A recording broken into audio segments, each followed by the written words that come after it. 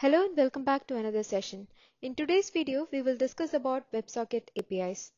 WebSocket APIs support two-way communication, that is, both the users and the backend can send messages back and forth once connected. So it's used in real-time applications like chats, broadcast messages, or real-time dashboards. You can create WebSocket APIs in AWS using AWS API Gateway Service. The sample use case that we are going to see today is a real-time chat application. There are a few components here. First is obviously the API Gateway Service itself, which is used to set up the application, and that is connected to three different lambdas to perform three different actions: to establish connection, to send messages, and finally to disconnect. Then we have a DynamoDB table which keeps track of all the current connections. Now let's get into the AWS console and get started with setting this up. Okay, so we are in the AWS console, and first let's start by creating the DynamoDB table. We're going to call it as WebSocket connections, and this is going to be used to store all the active connections, and we are just going to store the connection ID. So that's going to be our partition key. And these connection IDs are auto-generated values which are generated by the API gateway. Okay, so while this is being created, let's get over into Lambda console and start creating our three lambdas. So the first Lambda function is going to be WebSocket connect, and this is going to be invoked whenever there is a new connection to our API gateway. And I'm going to use Python 3.9, that's the latest version supported by Lambda.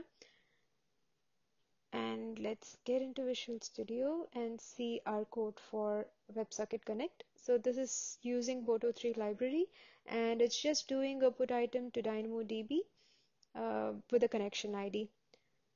So let's copy this over and paste it into the Lambda code and deploy this. And we are going to do two more things here.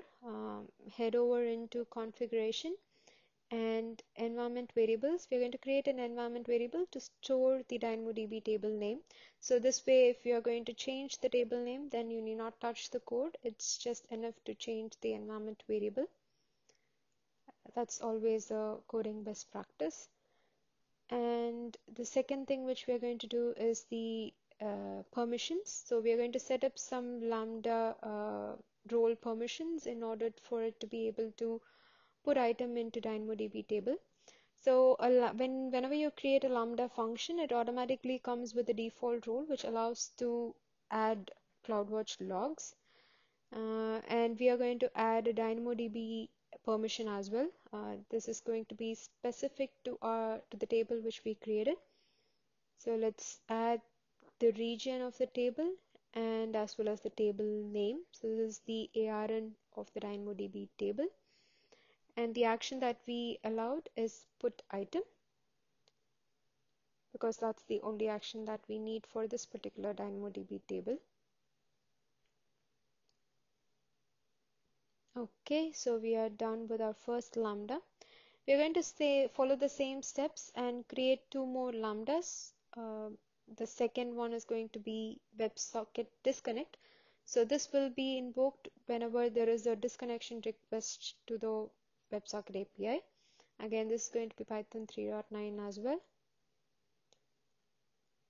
And the code for this particular Lambda is going to invoke DynamoDB again, but it's a delete item. So we are going to delete the connection ID that's being disconnected. So let's paste it into the Lambda code source and deploy this. And repeat the two configuration steps. The first one is going to be setting up the environment variable, WebSocket table, and the table name.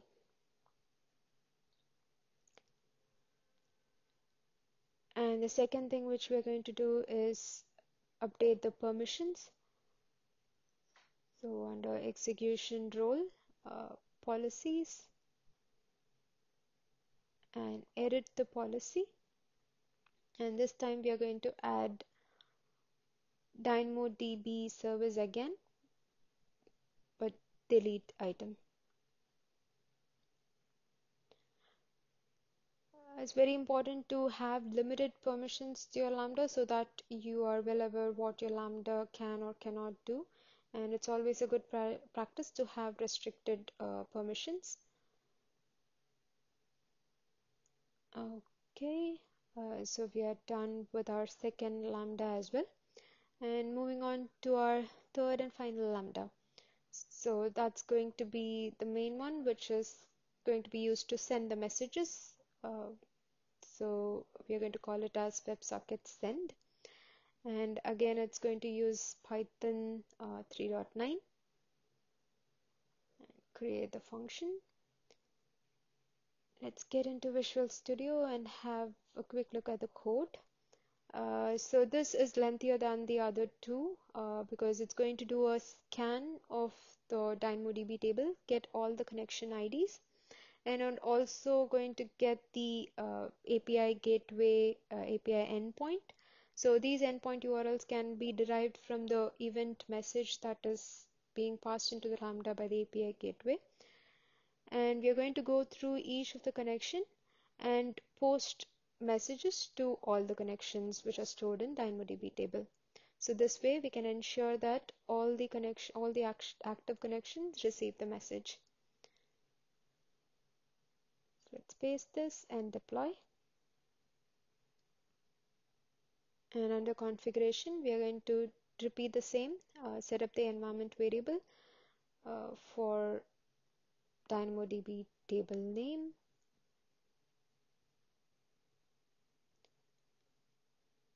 And then we are going to update the permissions.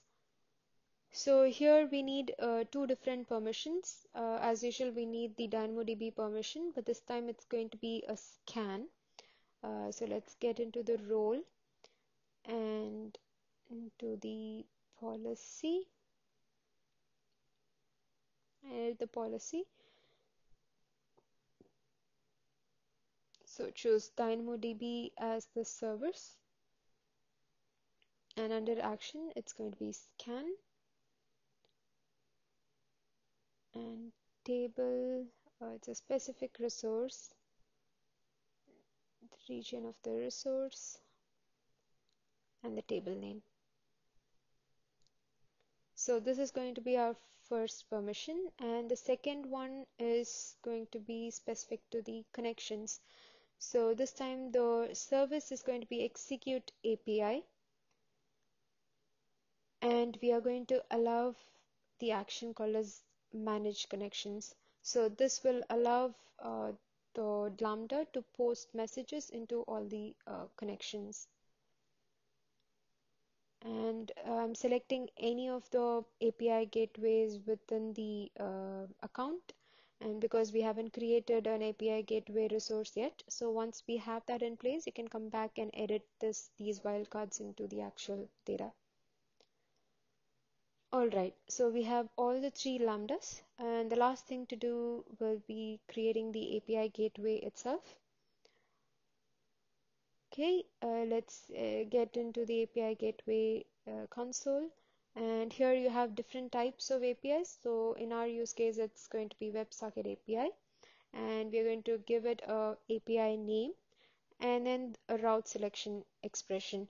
So this is how your API will know which route to redirect your request to. So you have to mention the route name within the action. Okay, so we are going to define three different routes today. One for connection, next one for disconnection, and the last one for sending the message itself. So the send message is going to be a custom route. And also you have an option to specify a default route. So if your action doesn't match any of the connection routes, then it will be redirected to the default route. And we are attaching each route to the lambdas which we created. So you have various options. You can either create it, integrate it with a lambda or a mock API. So in our case, we are going to do all three routes to the three different lambdas that we created. And I'm just going to call the stage as demo. finally review all the details, that is the API name and the route selection, and the routes itself, and the integrations, and finally the stage. Okay, create and deploy it. This will be ready in a couple of seconds. Okay, so we have our API up and running. So let's get into stages. And if you can even have multiple stages for the same API gateway endpoint. And here, copy the WebSocket URL, and let's see how that works. So I'm using Postman here. You can either use Postman or you can even use any AWS client that you prefer. But in this case, copy the URL and head over to Postman and connect it. I'm going to do the same for and establish two other connections. So I'm just creating a new WebSocket connection every time here. Okay, as you can see, there are three different connections now, and let's get into DynamoDB and see if there are three different entries. So let's go into WebSocket connections table, and as you can see, there are three different connections now. So each one represents one open connection from our Postman UI here. So now what we are going to do is try sending a message. So I'm going to send a message from our first connection. So the message body should have something called action. So this is the route name which we mentioned while creating the API gateway, if you remember. So the action should match the exact route name. So in our case, it's send message. And then you have to specify the message itself. So here I'm trying to just send hello from terminal 1. So let's just assume that this is terminal 1 and 2 and 3. There are three terminals. So in the logs, you can see there is a message being sent, and if you go into terminal 2 and 3, you should be seeing those messages being received. Alright, so it works. So you can do the same from a different terminal as well, because they are all interconnected. So you can send a message from terminal 2 and that will be received by terminal 1 and 3. So you can have additional attributes here and then play around by sending only to specific terminals or only specific connections, and you can restrict from being able to send to different connections, and you have various options here. And I have disconnected one of the connections. So if you come back into DynamoDB, you'll see that is gone. Right, so it's that simple. So this is one of the use cases within API gateway WebSockets.